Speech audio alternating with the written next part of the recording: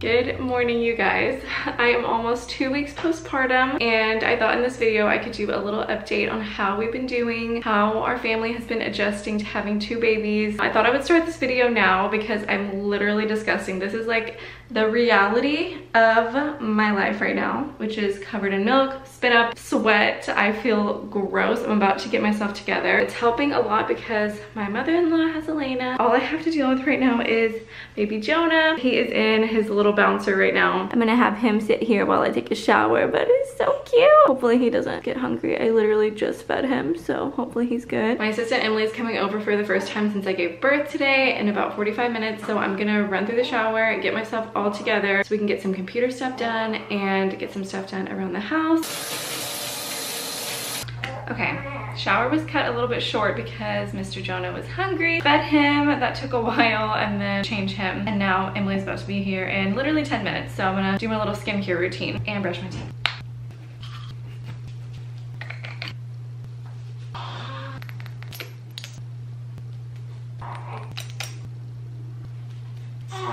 The baby noises. Just gonna do a little sunscreen. Clean and comfortable is what we are going for today. For hair products, I'm gonna go in with the Divi Scalp Serum just to stay on top of the postpartum hair loss. And then I'm also gonna go in with the Kerastase Elixir. This is basically just like a really nice hair oil slash serum, and it smells so good. Just change into my lounge set of the day. Something that I would highly recommend if you're about to have a baby, or this would make a great gift for someone who's about to have a baby that you know. Get yourself some comfy lounge sets that you can wear at home while you're snuggling with your baby and just spending like the newborn period in like cute matching sets to make you feel somewhat put together. I got a couple pairs from Gap like right before I delivered. It's like the best thing that I did. I really like the texture. I can link the ones that I got down below. I also got this really cute nude sweatsuit. I'm gonna go make the bed.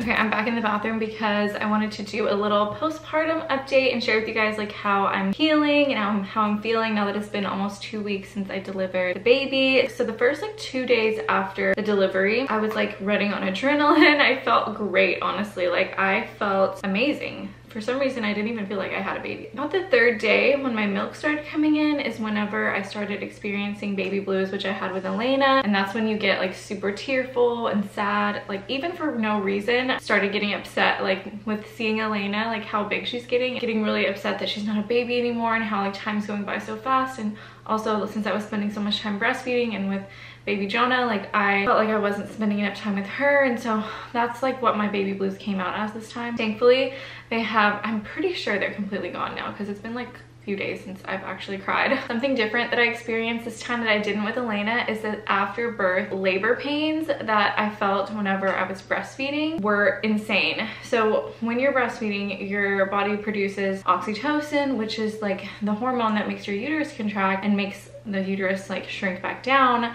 Well, the more babies you have, your uterus is like more stretched out, so it actually has to work harder to like shrink back to normal size. It can like hurt more the more babies you have. It didn't hurt me at all like after I delivered Elena. Like I felt like no major cramping like that, but this time around, ooh, it was rough. I like really relied on this little heating pad that you put in the microwave. It was a lifesaver. But overall now I'm feeling much better. I think I'm ready to like start getting back into a routine and stuff like that, which is what I was hoping to do today. But to be honest, like the routine today has not been going to plan. It's already 2 p.m. I had to like stop and take another breastfeeding break. I had to eat. We've just been dealing with diaper changes and things just take longer with a newborn. So these are the Fit Right Fresh Start underwear. I actually wanted to talk to you guys about how much I loved using these during my pregnancy. because I suffered with stress incontinence during my pregnancy, which is a little bit embarrassing for me to talk about, but I really want to help break the stigma around incontinence. I'm actually working with the Fit Right brand on today's video, so thank you so much to them for sponsoring this portion of today's video.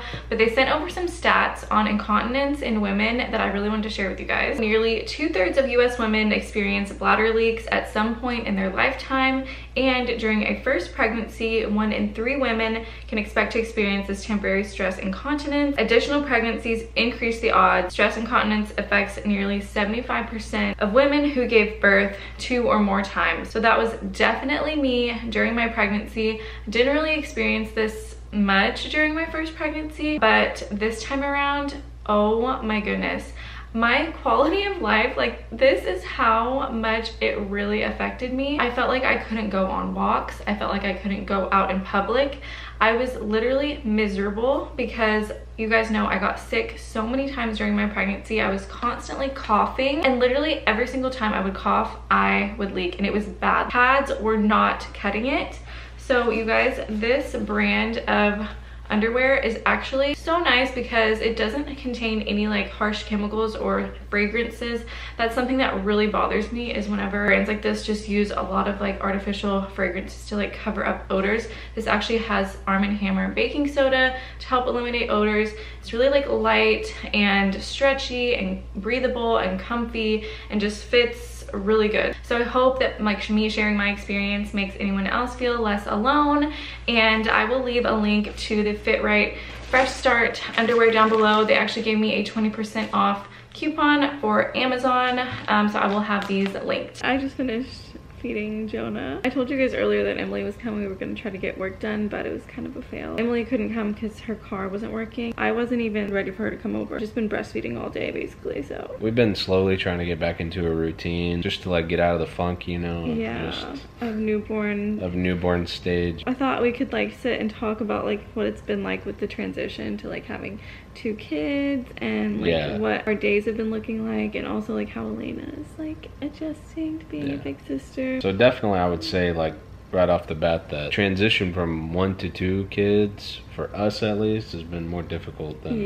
0 to 1. And a lot of my mom friends they warned me about that before I gave birth. The hardest part is entertaining Elena right now because she's not in school during the summer. Honestly, that's been harder than taking care of a newborn. He's easy to take care of. Yeah, I guess it's just different, and it's all relative. Like whenever we had Elena, I was overwhelmed with the newborn stage too. Yeah, like it's so new, and you're having to adjust to that. Right. Now, like I'm good with him, but I'm still having to adjust with having a toddler and a newborn. And our sleep, obviously, we don't need to tell you if you're a parent. The first night, okay, well, first of all, you guys know Elena still sleeps in my bed with me or whatever.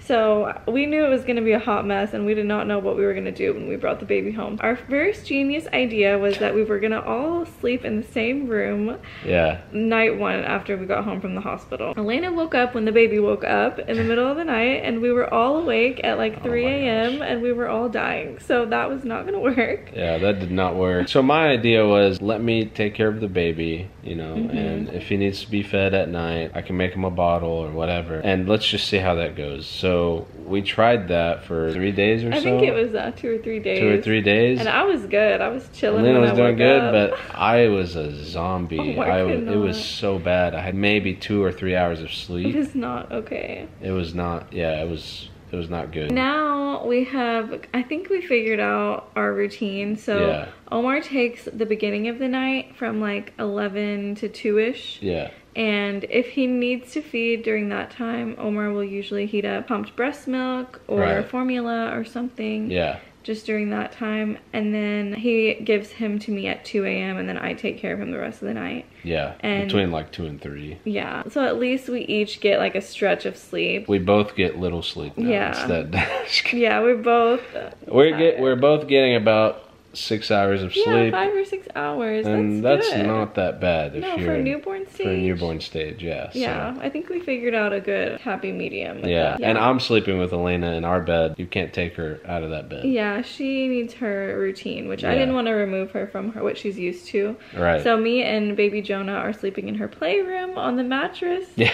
In there. We feel like we're kind of in limbo right now since we're about to move. We didn't really set up a proper nursery or anything, so I mean, we literally don't have the space. Yeah, we don't have the space. Yeah. So Elena's room is her playroom / bedroom / nursery right now. Yeah, you don't want to look in there. That room is a mess right now. We're just making do with what we have. We know that this time is not going to be something that lasts forever. I know, so it goes by so quick. Yeah, I mean, it's already been 2 weeks. It's already been 2 weeks. He's already gotten bigger. Exactly. He's put on a little bit of weight. With your first kid, you don't really see the light at the end of the tunnel because you don't know, what to expect as it happens. True. With Jonah, we know that a month or two and then things start to get a little bit better. So yeah, we're just trying to enjoy. We're just trying to enjoy it, honestly. He looks so much like Elena that we feel like we're reliving her as a baby sometimes. Yeah, it's so funny. Today we put a bow on him. We put a bow on him. Maybe we can put the picture on screen. And I told her, send this picture to your parents and tell them, look how cute Elena was or something like that. They totally bought it. And they're like, oh my god, she was so tiny. I'm like, this is Jonah. Yeah.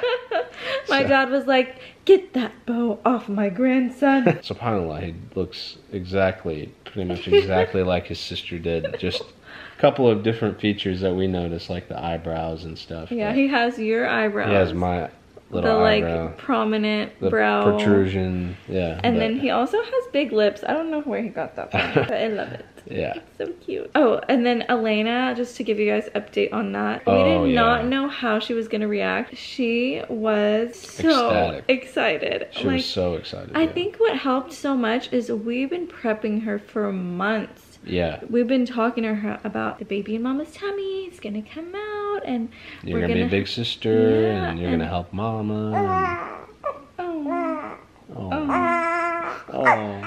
What you dreaming about? Those noises are so cute. I love them so much. Don't be sad. Oh no. He does the lip. The lip. Yeah, he's got that down already. So if you are pregnant with your second baby and you're trying to prep your toddler, keep talking to them about it. I kept talking to her, but I wasn't sure if she understood, like... Yeah, we weren't really sure if, like, okay, yeah, she's regurgitating, oh, baby, whatever, baby in mama's tummy, whatever, all this stuff, but... Yeah, but I was like, there's no way she can understand that. There's no way she fully understands what that means, but this girl understood. This girl understood. She would say after he was born, and baby in mama's tummy, and now baby come out, or something. Like, literally she understood. Something else I did is I would like practice with her baby dolls and her stuffed animals, and I would say, okay, we're gonna feed the baby, now we're gonna burp the baby, now we're gonna give baby a bath, and we would play like that. And so now whenever I do those things with Jonah, she's like, oh, burp the baby, pat the baby, like she gets it. Yeah. I will say one thing though is she can get a little bit rough. Oh yeah. I don't know if rough is the right word. She's not even 3 yet, so she's obviously careless. Yeah, she's careless. She'll lay down next to him, but then she'll try to jump on top of him, kinda. She'll accidentally hit him with her arm, or she just doesn't realize, or bump his head, or whatever, We still gotta watch that girl. It's just all good intentions though. Like, she's just so excited. It doesn't seem like it's jealousy or anything like that. I don't think it's that she's mad at him or anything. She just literally loves him so much. She just wants to be like as close to him as possible. So sweet, mashallah. I hope you guys enjoyed this little postpartum update. Hopefully I'll be back to some kind of a normal vlog schedule soon. Yeah. But I love you guys so much, and I will see y'all in my next one. Bye.